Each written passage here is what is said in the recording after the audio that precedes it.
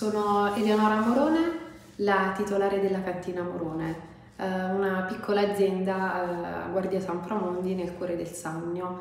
La produzione che abbiamo è una produzione piccola, amo dire una produzione di vino artigianale, perché abbiamo deciso di lasciare i vigneti dei nostri nonni, di tenerli così e lavorarli in cantina in questo modo, separatamente. Da 7 vigne produciamo 7 vini.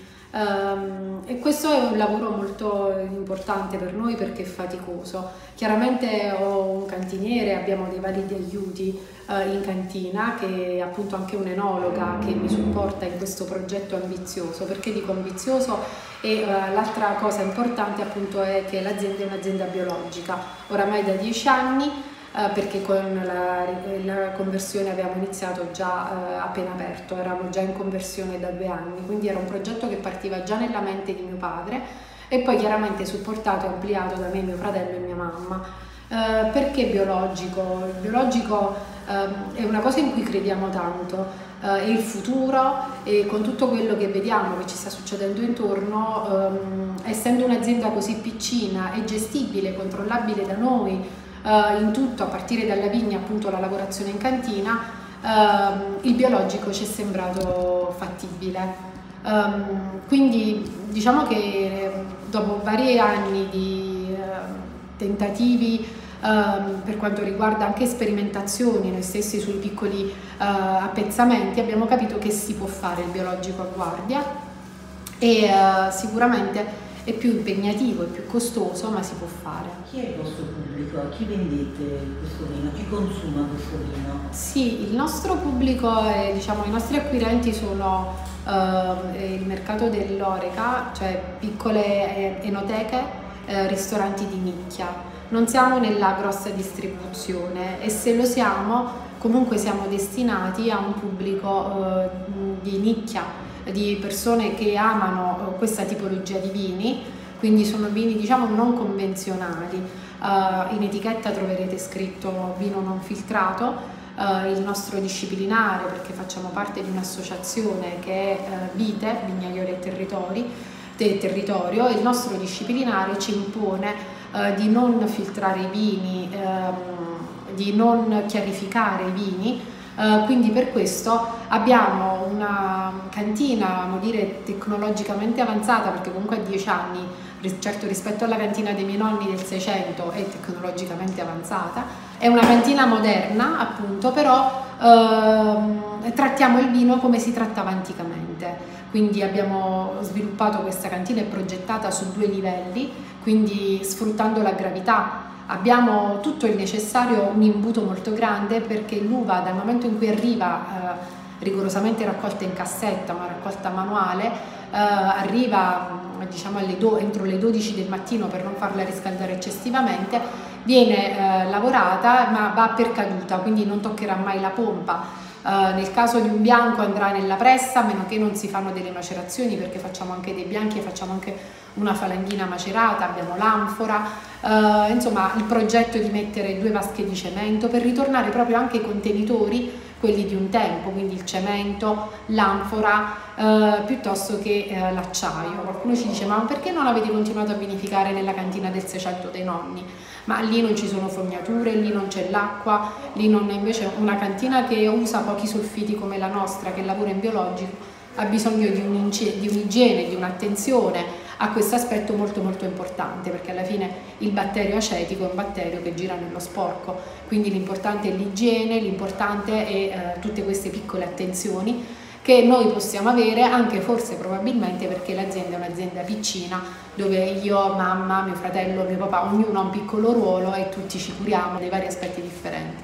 Ecco, come ha deciso di continuare questa tradizione di famiglia? Quando l'ha deciso? Che cosa l'ha portata a fare questa scelta? Ma credo un po' la passione che mi hanno sempre dato mamma e papà per il vino. Ho fatto subito all'università, ero a Bologna, ho fatto un altro percorso di studi che non c'entrava con l'enologia. Ho seguito un corso dell'AIS, quindi sono sommelier.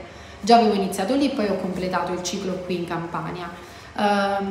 E la passione per il vino quindi c'è sempre stata. Mio papà che vinificava sin da piccolino ci torturava con questi torchi a dover andare, avevo sempre questo ricordo. E poi penso che sia tramandata, non lo so, da sola, cioè una passione che quando il progetto si è fatto avanti, restiamo soci della Guardiensi o ci creiamo una piccola nostra azienda, una realtà, se siamo tutti insieme la possiamo portare avanti, perché poi ognuno di noi magari ha anche altri lavori. Però appunto questa azienda di famiglia viene portata avanti dalla passione di tutti e quattro per portare avanti questi vigneti. Non che ci sembrasse brutto portarli alla Guardiensi, alla cantina sociale di riferimento di Guardia, assolutamente, però avevamo, diciamo, la passione, il tempo e la voglia di creare un prodotto nostro.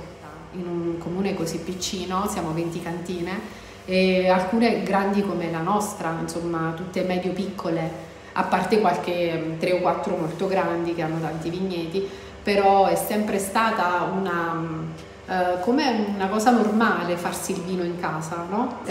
Tutti si fanno il vino in casa a Guardia. I miei clienti ovviamente, c'è qualche vino di qua, c'è qualche guardiese, ma loro il vino se lo fanno. È come per mia papà quando si faceva lui il suo vino era il più buono di tutto, chiaramente anche per gli altri. Quindi. E qual è il vino che si fa di più a Guardia? Io penso come bianco la Falanghina, assolutamente, e come rosso il guardiolo rosso DOC, che poi non è altro che il sangiovese in purezza, con un taglio di aglianico, esatto. Lei fa questi due vini, il rosso e il bianco, quello secondo lei, secondo te più rappresentativo di Guardia Sanframondi, quello che magari è più il vino del paese? La Falanghina. Perché? È la Falanghina perché è un territorio, questo del Sannio, grazie alla Falanghina sta venendo fuori a livello vitivinicolo, a livello di enoturismo, porta tanto, porta turisti, ma porta anche, come posso dire, l'esport all'estero è iniziato e sta andando bene grazie alla Falanghina. Chiaramente poi un importatore che si trova in un'azienda acquista, poi assaggia anche gli altri vini e viene a conoscenza delle altre tipologie, ma quello che fa da traino è la Falanghina del Sannio. Quello che voi vedete di più qual è? La Falanghina. Sì, ma anche perché ne produciamo di più, quindi è ovvio. Però fondamentalmente è un vino che un po' io credo ci invidiano nel resto d'Italia, ma non perché non possono farla, ma grazie alle nostre temperature, al nostro clima. È un vino corposo, è un vino che è alcolico, però allo stesso tempo ha di supporto un'acidità e una freschezza che lo rende bevibile, piacevole, su molti abbinamenti. In estate la fa da padrona sulla tavola, insomma, perché è difficile bere un bicchiere di rosso, un aglianico, un barbera che fa un 14 gradi in estate con le temperature che abbiamo avuto quest'estate. Insomma, la Falanghina fresca, sapida, bella, che richiama sempre il calice di un altro sorso è importante. Da quanto tempo la Falanghina è il vino di Guardia Sanframondi? Cioè da quanto tempo che si usa coltivarlo? Da quanto... Ma io da che ho ricordi c'è sempre stata. Chiaramente poi negli ultimi forse 10 anni, proprio quando anche è nato il consorzio del Sannio, del quale faccio parte, da lì è iniziata a diventare proprio importante, da quando abbiamo avuto la denominazione di Falanghina del Sannio, perché noi abbiamo 2 produzioni, la Benevento Falanghina che è l'IGP e la DOC che è la Falanghina del Sannio sottozona Guardiolo. Quindi ho anche la sottozona, questo mi disciplina nel numero di bottiglie da poter dire, la resa per ettaro cambia, deve essere più bassa, quindi il diradamento, quindi tutta una serie di cose che tengono, insomma, come vanno a disciplinare appunto la produzione di questo vino. Il vitigno Falanghina proprio caratterizza in qualche modo il paesaggio del Sannio, oppure nel corso del tempo l'ha cambiato, trasformato? No, lo caratterizza perché la maggior parte di terreno abitato appunto è Falanghina e quindi la foglia è differente, la caratteristica proprio della vite. Sicuramente l'ha cambiato in meglio perché si è creato questa, come posso dire, che fa da traino proprio all'enoturismo. Le persone che parlano di Sannio, e ora è quasi immediato collegare il Sannio alla Falanghina, a discapito forse delle altre tipologie di vino che sono un po' fa Benevento, la Falanghina, però a noi fa piacere, insomma, perché è un territorio vocato per la produzione di Falanghina e io questo lo vedo perché lo vedo dall'uva che mi arriva in cantina. dalle analisi perfette che io ho nei vini, l'equilibrio tra pH, l'acidità totale del vino e il babbo, no? Questi sono i 3 valori che l'enologa misura prima di raccogliere un'uva. Negli altri 3 bisogna stare, negli altri vitigni bisogna stare molto attenti, invece in questo lo sappiamo, arrivato a un certo punto facciamo il babbo, l'acidità scende, il babbo sale, il pH resta a 3,30, quindi questo da che cosa deriva? Tutto dal terreno. È un territorio, un terreno, sono terreni vocati proprio alla produzione della falanghina. Come è fatta la vite su cui si cresce, diciamo, il vitigno falanghina? È una vite normale, insomma, la differenza quando viene magari un ispettore, quindi qualcuno più esperto, lo riconosce dalla forma del grappolo, dai chicchi, come è proprio fatto il grappolo, è più compatto, è più grosso, è più lungo, la falanghina Benevento è più lunga ad esempio, e poi anche dalla forma della foglia, che adesso non la saprei descrivere, però insomma messa a paragone vicino a un'altra foglia si capisce benissimo che quella è falanghina e quella no. E si riescono a distinguere anche, si riesce a distinguere facilmente anche all'occhio di uno non esperto, diciamo, un vigneto falanghina, un vigneto, parliamo di vigneti di un'altra. No, non credo. Forse dei rossi e dei bianchi per il colore della foglia, ma le foglie è già più difficile, il grappolo invece, il chicco è proprio, si vede che è falanghina, insomma.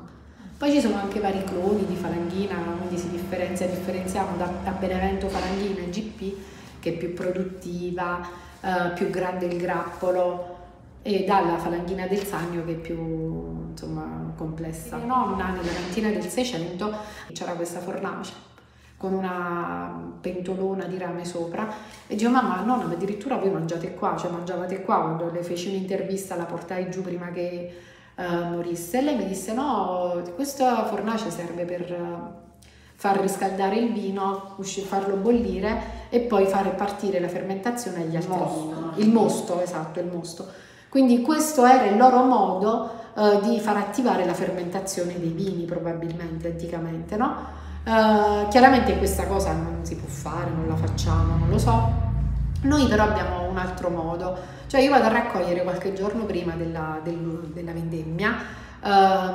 Questo si fa solo per i bianchi, perché? Perché i lieviti indigeni di un'uva sono nella buccia dell'uva, non sono nella polpa. Quindi la difficoltà di un vino bianco qual è? Perché il vino bianco viene immediatamente separato dalla buccia. Quindi far partire la fermentazione, che è la cosa più importante per un vino, è un po' più lento perché non ha la buccia che aiuta. I vini rossi invece stanno con la buccia e quindi immediatamente, veramente penso nell'arco di 8 ore, già iniziano a fermentare da soli. Invece per il bianco abbiamo pensato, pensando a mia nonna, quindi abbiamo ripreso questa tecnica di fare il piede, come se fosse un lievito madre del vino invece del pane.